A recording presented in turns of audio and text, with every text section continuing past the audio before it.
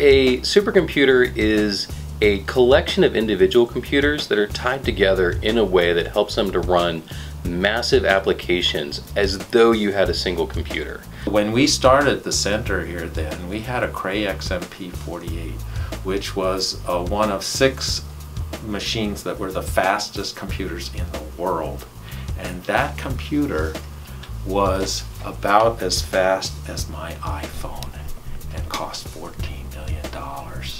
And the tremendous advance in computing technology has been made possible by something called Moore's Law, where the speed keeps getting faster and faster every year because of the miniaturization of the processors that go into these computers. What makes a supercomputer different is we usually have a low latency, like nanosecond and microsecond latency fabric that can do remote memory operations, where one computer can reach out and get data from another computer's memory without having to involve the other computer's processor. This means that a single application can act like it's running on a single computer, and it's excellent for massive simulations and data analysis and other things. The Comet is our latest supercomputer. It's got 1,944 of those individual computers I was talking about, but it also has that high-speed networking.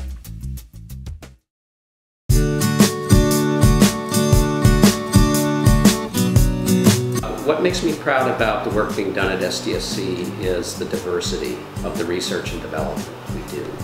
Everything from climate change simulations to predicting earthquake consequences to helping California firefighters detect the next wildfire. Great people work at SDSC who care. SDSC people are PhD scientists and really skilled software developers and really skilled data scientists and system engineers. They are pretty special people. They could be anywhere, but they choose to be at SDSC because they also care about the impact of their work. And who doesn't want to work with world's biggest computers, world's largest data sets, and world's best scientists?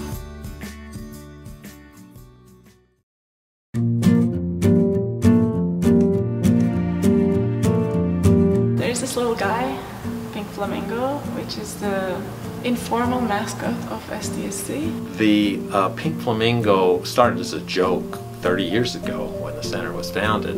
There are urban legends about it, and one of them is at our dedication to the governor some years ago.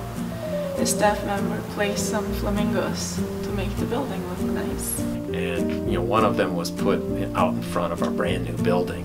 And when an official from the National Science Foundation came and saw it there, he thought it looked kind of tacky and suggested that we remove it. And the response was to get a whole lot more pink flamingos, which were scattered all around the building for a while. And it became this SDSC thing over the years.